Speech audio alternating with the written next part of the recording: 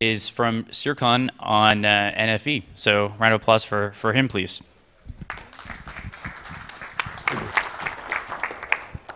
Thank you. My name is Shrikant Kilaru.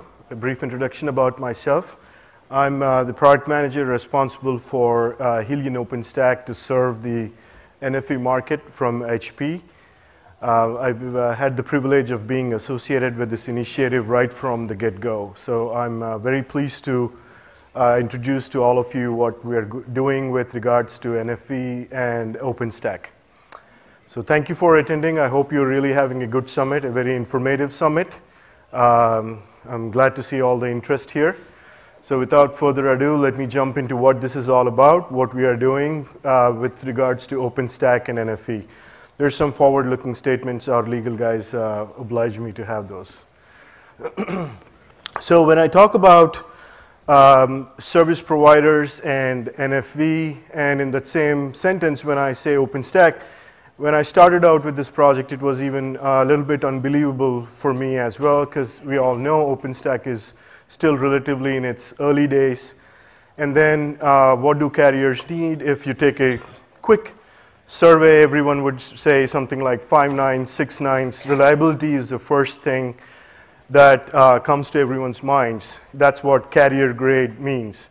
And that's important. That's absolutely important. But we think it's more than that. It goes well beyond that. And especially when you think about NFV, you have to deliver on the availability aspect of a virtualization infrastructure manager, but you also have to deliver on performance. And why is that? Because you're really not deploying just a web server or a SAP server, but you're really deploying VNFs that have very high sensitivity to latency, require high performance, and require a low jitter. So there's a performance aspect of this whole virtualization platform, or NFVI, that you have to be very careful about when you think about an OpenStack environment. Then the third key aspect is manageability. Now, this is something that means many different things for different people. Apart from the traditional definitions of manageability in terms of ease of deployment, ease of use, there's other aspects. How do you upgrade this environment without disrupting your entire service? How do you make sure that this has the OAM functionality that service providers are used to? With telco-style interfaces, for example, how do you do fault management and performance management, and then how do you report it upstream? So there's a lot of manageability, usability aspects that you have to pay special attention to when you're thinking about an OpenStack environment for NFV. So we did actually ask, or I don't think we asked, but we really talked to the heavy reading guys and looked at what the polling showed with regards to open source usage in a service provider environment. And regardless of the motivations or regardless of where they are coming from, 97% of service providers are serious about using open source. This is no longer a science project. This is no longer a kicking the tires. This is very truly an initiative from the CXO level down to start using open source based solutions in the live networks. And this is especially true with regards to OpenStack. Now, I don't think this is so far out there. We have seen other open source softwares really pick up in terms of adoption, whether it's Linux or whether it's just the pure web services based area with WordPress, PHP.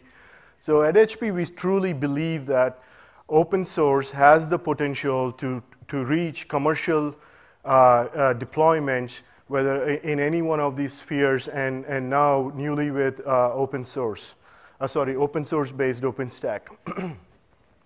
And this is very important for all of us to keep in mind. That is, what is HP's position in the OpenStack project? And it'll become a little bit more apparent as I talk about the product itself. So HP is a platinum member. It is one of the key members of the OpenStack community from a contribution standpoint, as well as from a board standpoint, leading number of developers and PTLs, and we're also, I would like to say we eat our own dog food by deploying it in our public cloud. And we have a dedicated staff of employees well beyond the engineering folks who go into publishing what OpenStack is about, and the documentation aspects, the legal aspects as well. So HP has serious commitment from staffing and technology contributions perspective when it comes to OpenStack. And this is going to help us further the cause of NFV in the OpenStack community. So if you look at the foundations of how we build a carrier-grade OpenStack product, we start with the upstream OpenStack, and then we add a layer of security. We make sure that it is secure. Inherently, the upstream open source is not very secure for real-world deployments. And it's not very easy to deploy from a lifecycle management and configuration perspective. So HP invests in these areas. And also, we make the indemnification of the open source possible so that you don't run into legal challenges using open source. Now, that's good for enterprise. Now, we need to go further to make this a platform for NFV. And this is where we take the attitude of how do we take a open source project that has loosely coupled components, each one of them doing a particular service, and stitch them together and provide a highly available, resilient framework with high performance components. And also features that are supposedly available in a Juno or a Kilo or a Liberty release but don't really work. How do we fix them? And then help the community absorb them in the upstream. So that is the focus of Helion Carrier Grade. And I will jump into the details. I know you're all now excited about what this product is, what it can do. One of the key aspects that I should mention here is that, and again, this will become apparent, why this partnership is important. As the leading contributor to OpenStack and with our partner Wind River, who's a leading provider of carrier-grade Linux, which is the most widely deployed platform from the network equipment provider perspective, right? So these two companies have joined forces together to bring together a carrier-grade platform for NFV. So looking at what goes into the product, this is a functional architecture. This is not really a software architecture. Built on Intel architecture, we have a software stack that comprises of the compute node, and the compute nodes are built on carrier-grade Linux. This is very important because if you look at the latest spec of carrier-grade Linux, which is at revision number 5, there are a lot of contributors to it. Everyone under the sun that you really care about, whether it's Intel or Oracle or Ericsson, Nokia, ALU, all of, and even service providers themselves have contributed to the definition of the spec. This spec enables you to have a base platform to virtualize your applications so that you have the resiliency, you have the availability and security that is required from a Linux-based compute node. On top of that, we have a KVM that is enhanced for real-time workloads with real-time enhancements that provide low latency and low jitter. And built upon that is a virtual switch, which enables us to give a DPDK-enabled virtual switch that gives us the ability to go up to 20 gig of line rate, including for small packets, by just dedicating 2 cores per socket. This is the compute node platform. And this software is part of the Helion carrier grade distribution. So there's the OpenStack components on the left and the middleware, which forms the, I like to think of it as the glue logic and the monitoring logic that that looks at all the different services of OpenStack, that looks at all the services that are running on a compute node, and does the fault management, performance management, image and software management, as well as reporting, to provide a high availability framework. So the middleware plus the OpenStack core components, along with the compute node software, forms what is called as the Helium carrier grade. Now, on top of this, you can run VNFs that are built on any of the standard well-known guest operating systems. And they can utilize either standard Linux drivers, whether it's Vert.io, or whether it is a accelerated virtual NIC called AVP, which gives you a higher throughput in the VM, as well as gives you the ability to do queuing on a per VNIC basis. So the enhanced networking capabilities and performance is available for the guest VMs to include just by including a kernel loadable module, which is a very a simple and quick process that does not include a lot of code compilation or code changes. And the kinds of applications that we are seeing our customers being interested on for this platform is the very standard VNFs, the virtual EPC, virtual CPE, as well as some of the non-traditional ones that I would not have expected, which is IVR and some of the other voice processes like voice applications like Volti, right? So this is what forms the Helium carrier grade architecture. Now, peeling the onion a little bit more, in terms of the different components, I mentioned about the KVM. The KVM layer forms a very important aspect of the compute node, and that's because if you do not do any optimizations at the KVM, as you can see with the red chart, or the chart with the red dots, the latency interrupt is, the interrupt latency is all over the map. With the optimizations that we have done in the KVM layer, we are able to reduce the latency and also keep them tightly packed towards the lower edge of the graph, which means that you have a very consistent and low latency and low jitter.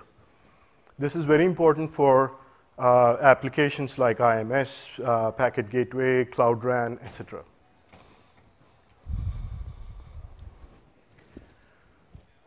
On the data plane, the other important element is the virtual switch. It's called the accelerated virtual switch. It is built on Intel DPDK. It provides the ability to do 20 gig of line rate performance at 256 bytes and up, and a little less than that at smaller packet sizes. This allows you to be operated using an ML2 mechanism driver in OpenStack Neutron. And you can get the benefits of AVS, whether you're a standard VNF without any of the AVP functionality that I talked about earlier, or the VNF utilizing any DPDK or not, irrespective of which you have the ability to plug into AVS using legacy applications or applications that are modified. This is very key. Now, you've heard me talk a lot about virtual switch, and some of you may be thinking, well, what about SRIOE? Do you support SRIOE? Absolutely.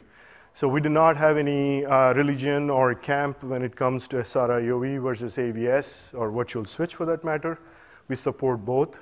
We support the orchestration of SRIOE, and we're actually dedicated to furthering the other functionality around SRIOE that is not available in the first release with most distributions. From a switch standpoint, some of the numbers to keep in mind are, like I said, 20 gig of line rate traffic with 2 cores. This is very important also, not just from a throughput standpoint, but also the efficiency in utilizing the cores. Why is that? If you take a kernel-based OVS, it eats up a lot of cores just to get a amount of bandwidth that you would need to just process a 2 million packets per second VM. So in this benchmark example, I have 3 VMs. Each VM requiring 2 million packets per second throughput. And with kernel OVS, we find that I have to set aside 20 cores. So that's most of all the cores that are available in a 2-socket machine. And after using 3 VMs, each using 1 core, I'm practically left with nothing. So the efficiency of the virtual switch is very low from a hardware utilization standpoint.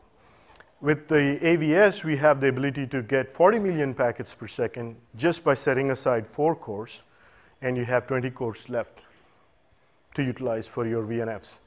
So your hardware dollars go a long way to run your actual workloads or your VNFs.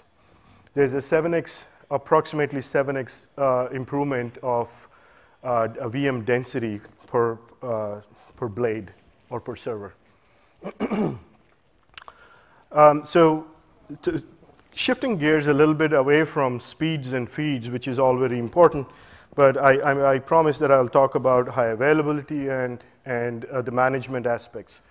So starting from making the whole installation process being very easy and simplifying the configuration, we've looked at how do you install the control plane in such a way that there's no single point of failure. And how do you recover really fast if there was a failure in the control plane? So the control node architecture is one of the key areas of enhanced high availability for this product. Also, we look at what mechanisms do we have to detect fast failover or fast detection of a hardware or a virtualized element, whether it's a virtual switch or the QEMU itself. Similarly, how do you detect and recover VMs that have failed or that are non-responsive? And also, how do you do orchestration? Because the orchestration through heat is somewhat limited when you talk about enhanced platform awareness. This is, again, you will see another area of enhancements in this product. And also the standard OSS and BSS integration that telcos care about.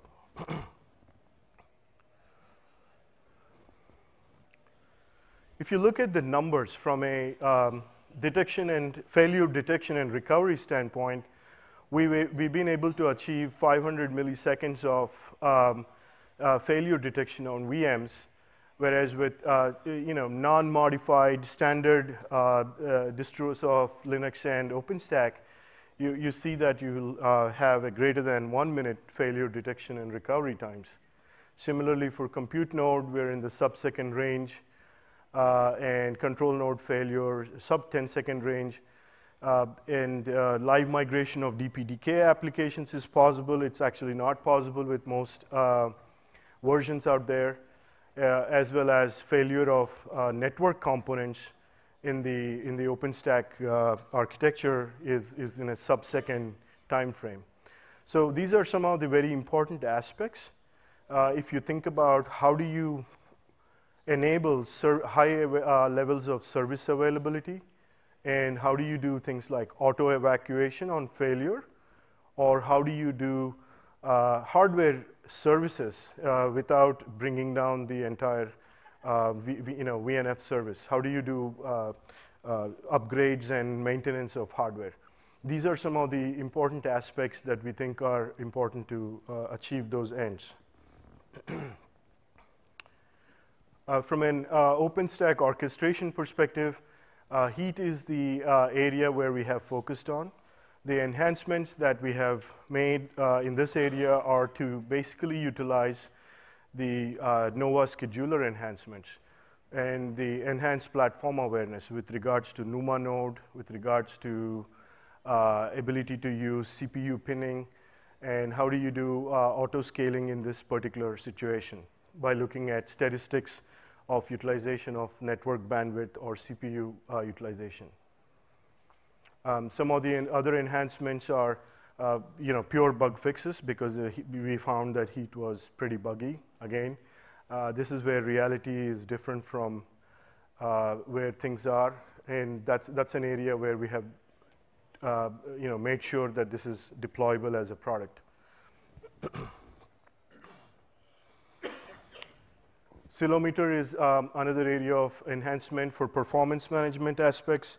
Most of the areas of enhancements were in the network statistics for the virtualization layer, whether it's the virtual switch or whether it's the virtual NIC.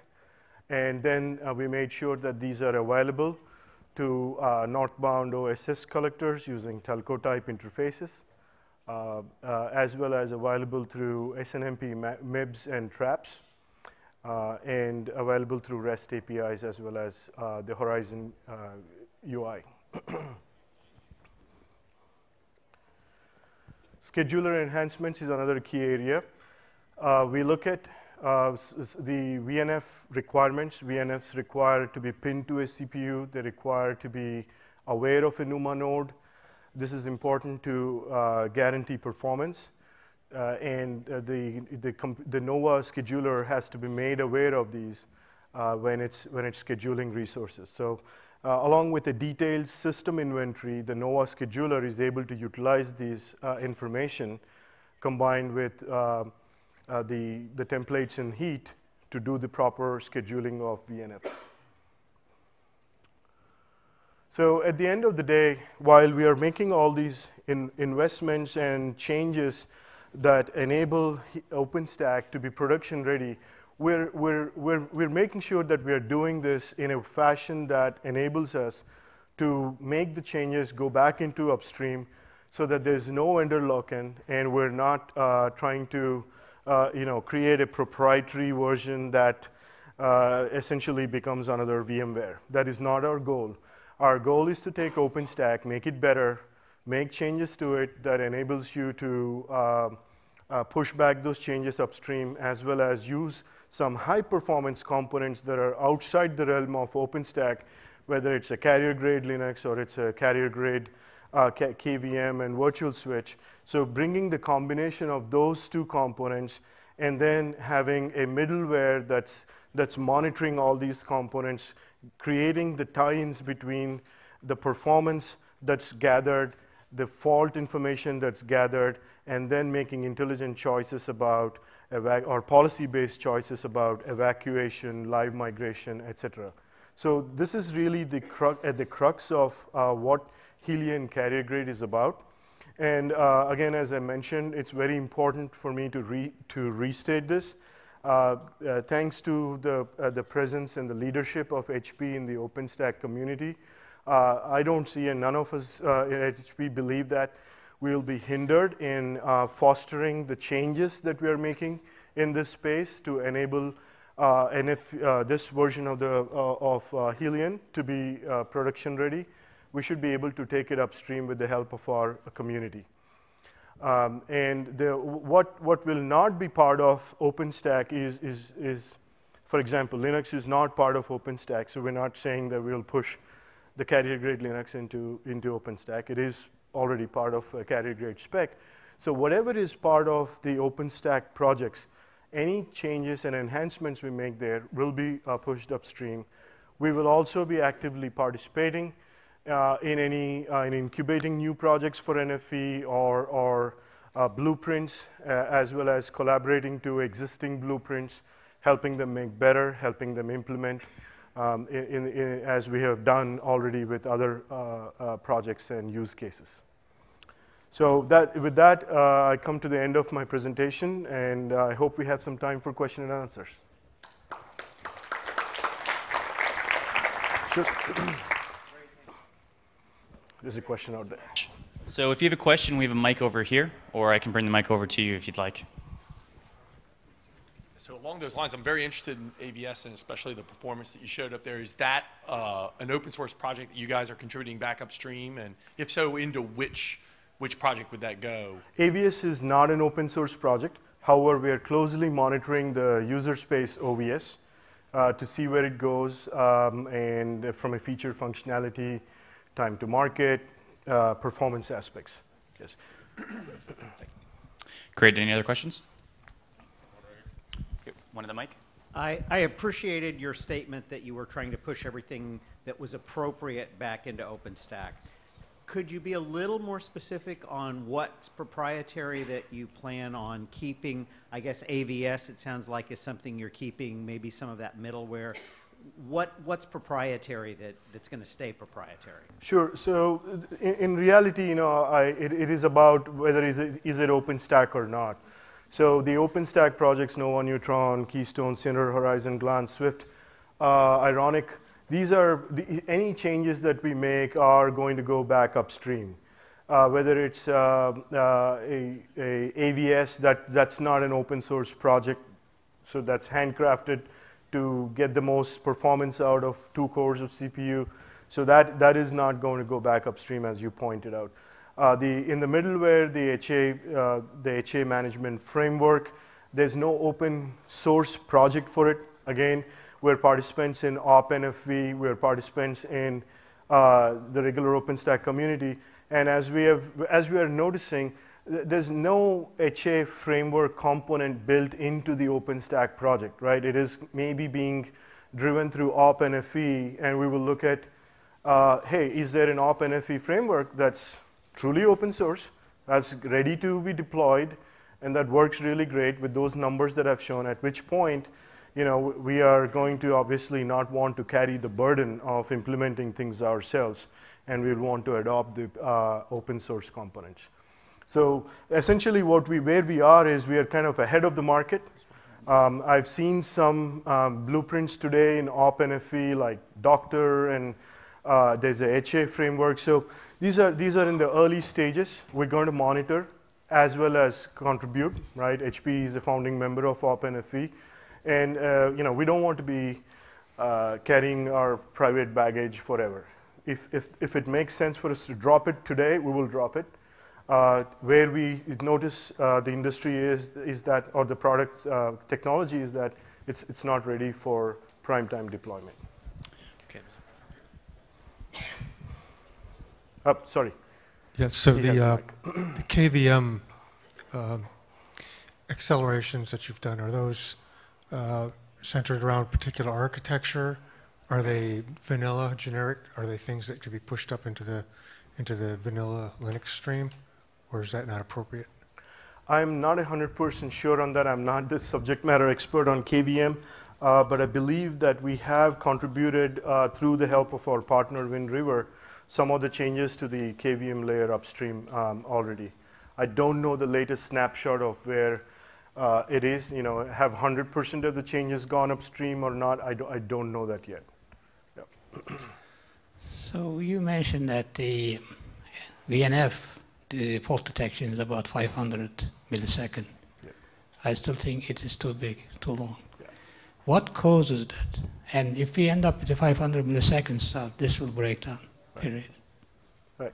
So again, this is the starting point for us. This is the V1 starting point for us. And some of the numbers that I'm told by our architecture team, they come from the fact of how many endpoints you want to monitor and what kind of a database structure you have in the back end, and how big is your control node footprint. Are you willing to have a much larger cluster of control plane nodes if you want to reduce the granularity of the monitoring? So there's a lot of these design considerations. And as all product management rules say, what is your V1 requirements? What is the best trade-off without making the project be a project that takes too long and costs a lot? Those are some of the considerations we have at this point. In the carrier grade, reliability means really FCAPS management, and you are bringing all of that stuff into OpenStack management is a really great thing to do. And there is a great demand for that. In fact, we have been receiving a lot of requests in terms of how to provide that carrier grade reliability, performance, security management, and configuration management also. Right. So one of the things I was wondering is that itself looks like a management open source type of platform. Are you considering that as a special thing that you could start or whatever? So again, I think this is an area that's ripe for innovation. OpenNFV seems to have some promise there. In fact, I'm blanking out here, but we were talking about a way of having a modular plugin-based architecture where you can insert vendor-based FCAPS, commercial solutions instead of open source solutions, because open source solutions may not be ready, may not be scalable. So again, these are some of the mechanisms that the community has to look at as a whole, and we will foster that dialogue, we will foster that work to the extent possible as HP. But I think the whole community needs to think about this. What about FCAPS in OpenStack, and how do we make it go beyond open source, right? Okay, so one more question. Nice, Shrikant. Do you have integration touch points with, is it HP OneView by any chance? Do you have any touch points on how you integrate, if not monitor some of the elements in there? That's a great question. Actually, I was that's what I had in mind when I was answering that gentleman. And this is where we need to go, right? If you look at vendors like HP, who also have another line of business in selling hardware, they've spent a lot of investment making OneView and such software that does element management, fault management, etc. Why not have the ability to use them to better the whole solution, right? It could be a Dell's management software, it could be Cisco's UCS manager, so on and so forth. So whether it's networking layer, storage layer, or server layer, each one of them has its own FCAPS management software, and we got to be able to figure out having that as a pluggable software to make the entire solution better. And some customers may say, no, thank you, we'll go with an open source based software. That should be a possibility either. Great, so where can people find you if they have more questions? Okay, thank you. I'm at shrikant.kilaru@hp.com, and I'll be somewhere around as well, if you can grab me. All right, thank you so much. Another round of applause, please. Thank you.